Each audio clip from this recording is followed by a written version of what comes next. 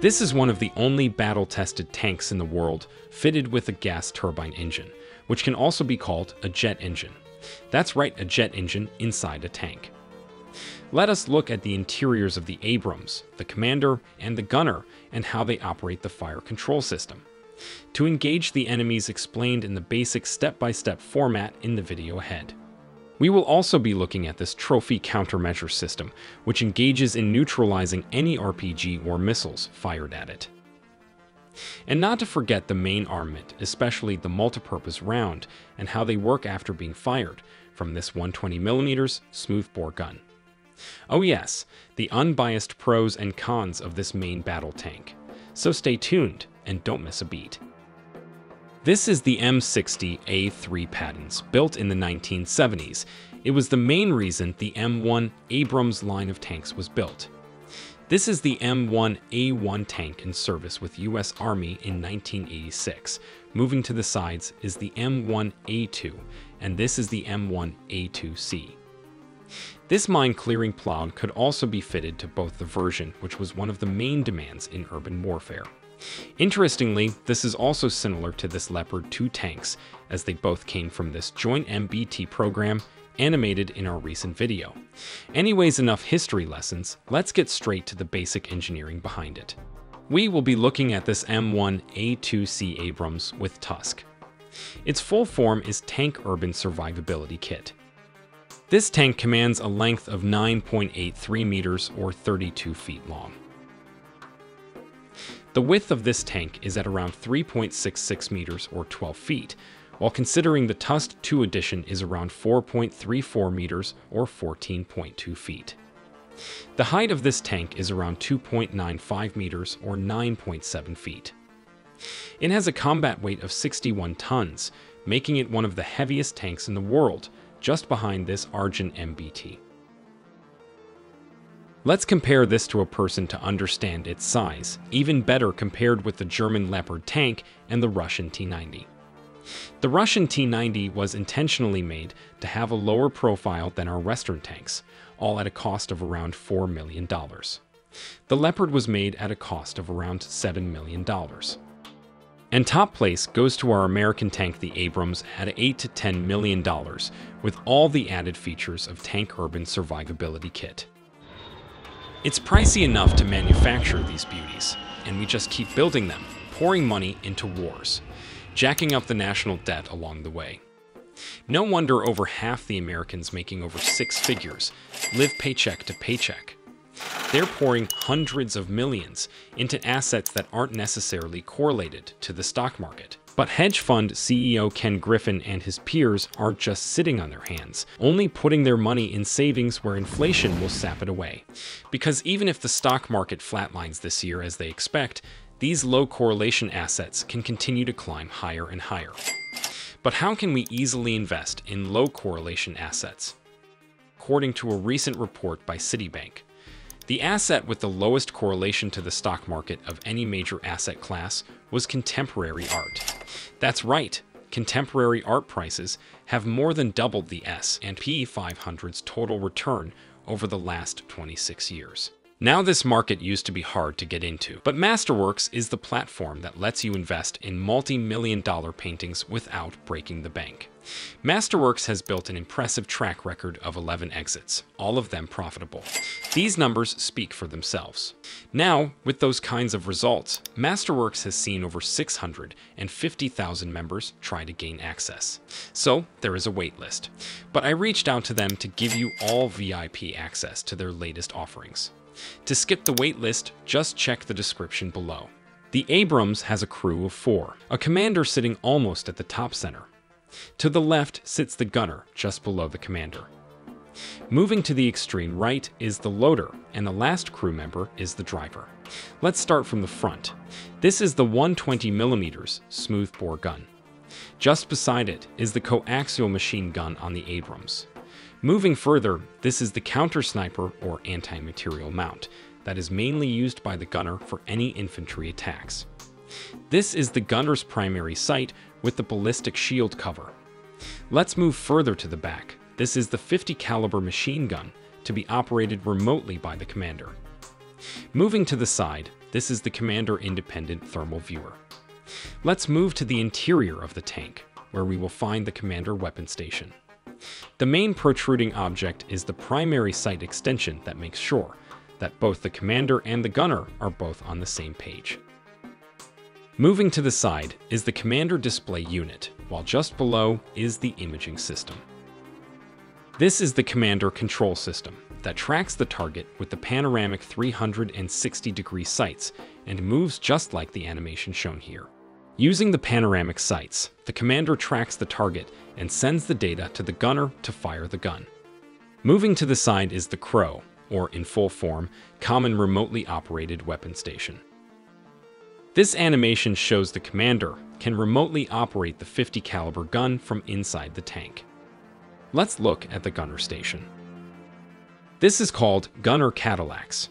Specifically, the two black handles are the controls. The smaller red switch above is, of course, the trigger. Pressing that switch with both safeties disabled, this 120mm gun unleashes its firepower. Also to be noted, the gunner can use one set of switches on one side of the Cadillac if injured. This big switch, when pressed and held, the gunner can turn the turret just like the animation shown here. It could also elevate and depress the gun tube when both the switch are pressed and rotated. This is the result when viewed from outside the tank. If the gunner lets go of that switch, the gun will stop moving. This is the blow-off panel, and it is programmed to eject the cover just like this when a round is hit. This is done to direct the explosion upwards instead towards the crew compartment. Let's go inside the tank and see how this works. This is how he opens the door. Put a knee on this switch here and pop slides the ammunition compartment door.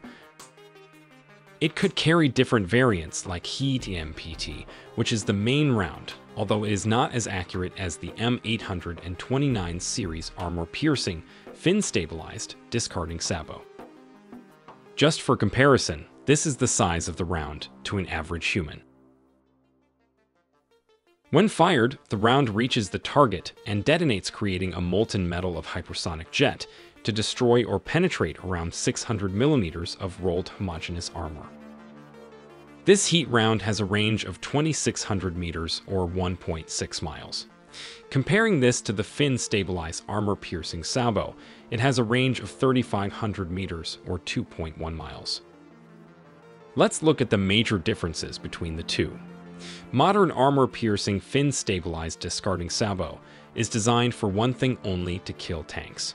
While this heat round is not very good against the main battle tank, but good for lightly armored vehicles. Let's see what happens when an armor-piercing fin-stabilized discarding sabot round leaves the protective shells. This might penetrate right through the lightly armored vehicle and pass through them. In short, they have a logistic problem of carrying different rounds for different target.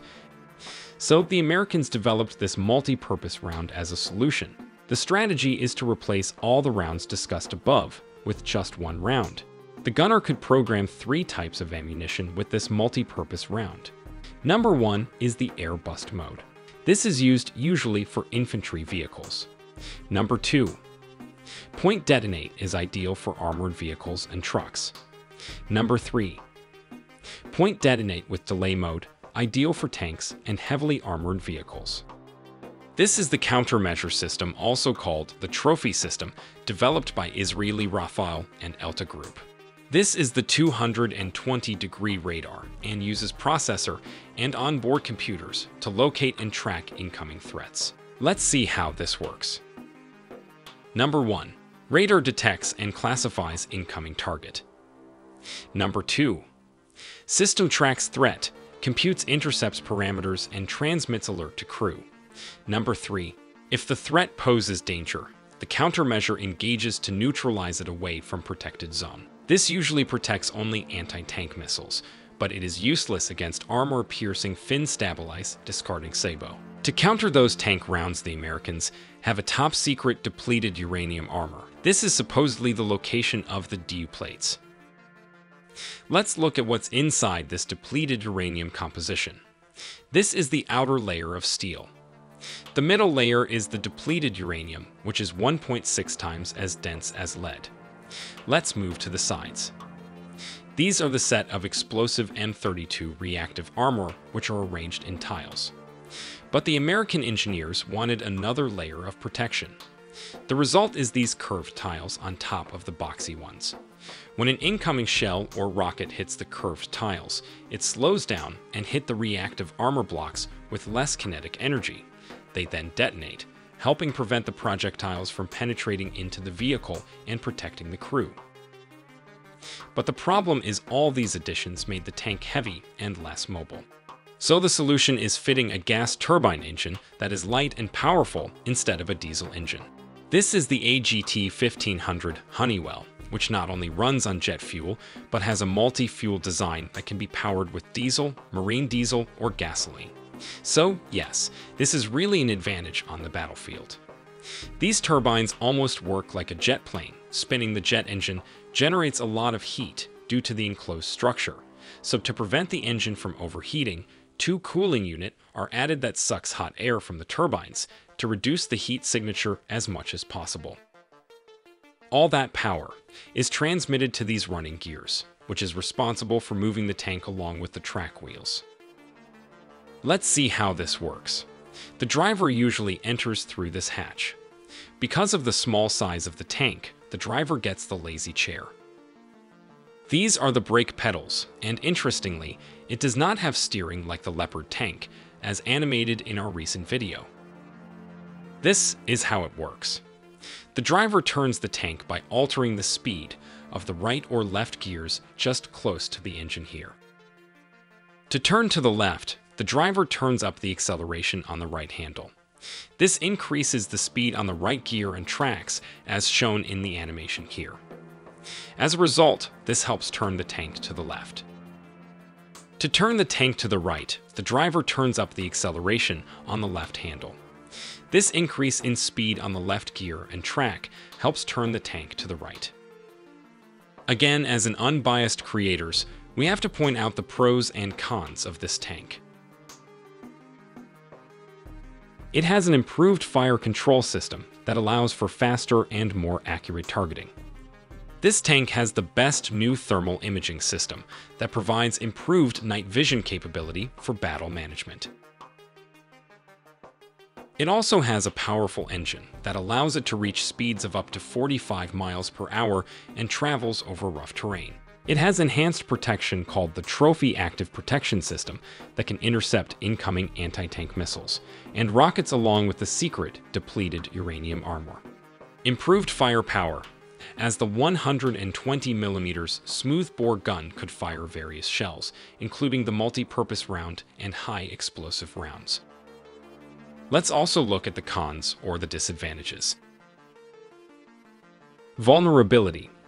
Despite its advanced armor protection, the tank is still vulnerable to certain top attacks weapons like this Russian Kornet anti-tank missile.